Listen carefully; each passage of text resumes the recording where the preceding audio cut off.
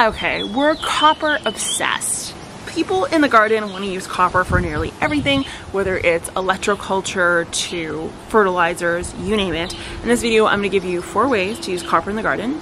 2 of them, very real and backed by science. 2 of them, not so much, and maybe some internet sleuthing going on. Okay, welcome to another windy day in the garden, because Chicago might be windy, but it's not nearly as windy as Saskatchewan. Okay, first bizarre one that has been going around the internet is actually taking copper and piercing it through the stem of your tomato plant. The idea here is that it's supposed to help prevent against pests. It's also supposed to help with vitality of the tomato plant, etc. and so forth. Now, of course, the level of truth in that is 0, so no, stabbing tomato plants with copper is not going to help it, whether it's for pesticide reduction or even just fertilizer, like uptake of copper. Plants don't need that much, so sticking a whole piece of like copper wire through a tomato plant, there's no benefit to it. Copper trick number 2 is actually using copper sheeting. It could be a chainmail like this, or it could be a sheet in and of itself, and placing it around the base of your plant, or making a wall around the plant to prevent against both slugs and snails. This is fact. This is fact. So using this actually does help prevent slugs and snails. However, the general consensus is that it needs to be a minimum of 6 inches of travel distance to the plant, meaning this either has to be laid around the base of the plants that are affected with a 6-inch width in which the snails and slugs have to travel across to help to truly deter them, because if it's just skinny, they'll put up with the pain just to get to the gain of eating your hostas. Okay, next up we have electroculture. It has to be said, I did a whole video on this. People really didn't like the video. I shouldn't say that. My viewers like the video, just random people on the internet finding it, they don't think it's ideal. So, electroculture is something that has various different forms in which it could work. So there's electrically charged electroculture, meaning there's an outside source of electricity applied. And that was actually the article that was written by WEF, World Economic Forum, discussing this. It was done in conjunction, I think, with the Chinese government, or just, sorry, Chinese university. It's all the same thing, right?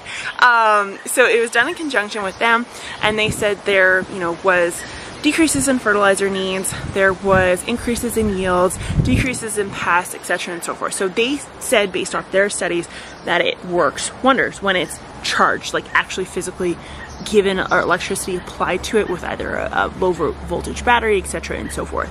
Now, what I learned after that video is most gardeners are not using the charged version, they're using the antenna version of electroculture, which essentially is an antenna, either like a coiled copper design that's meant to capture ambient electricity, because like your air is charged, it has molecules, etc. and so forth. So the idea is to capture that and then pull it into the soil. So if you were to do this as your own garden scientist and you want to experiment, which I heavily encourage that, I would rather you try something and determine on your own it does not work, I do not like it, than take my word for it or any other YouTube influencer article, you name it. Even if it's written by a professor, go and try it and see if you like it. Bottom line, with anything that's said on the internet.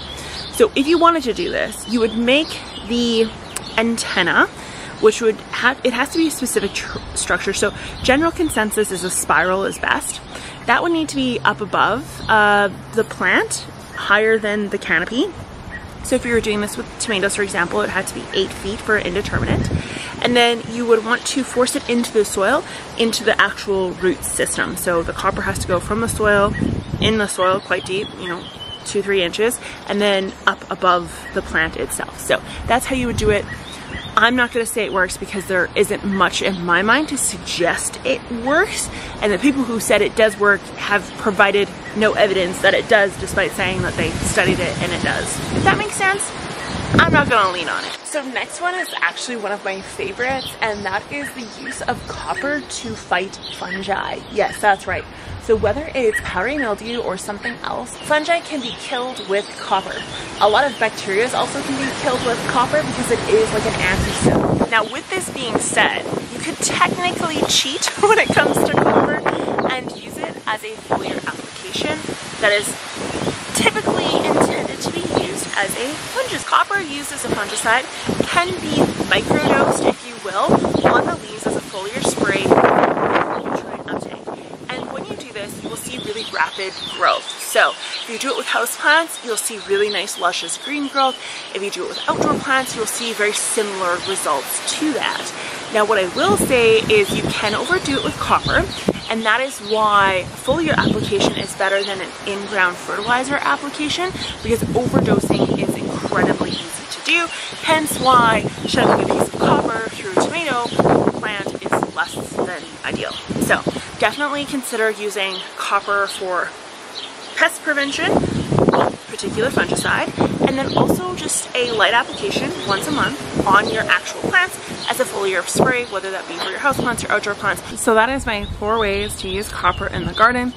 2 are real, 2 in my opinion are fake. You have to let me know in the comments down below how you use copper in your garden. There is also copper aesthetics you can add to your garden, which help with the prevention of slugs and snails that actually look really pretty. So like spherical balls and like these like round disc things. I don't know, I think they're gorgeous. That's another way to use copper that's effective and harmless to your plants. I'll talk to you guys next time. Bye.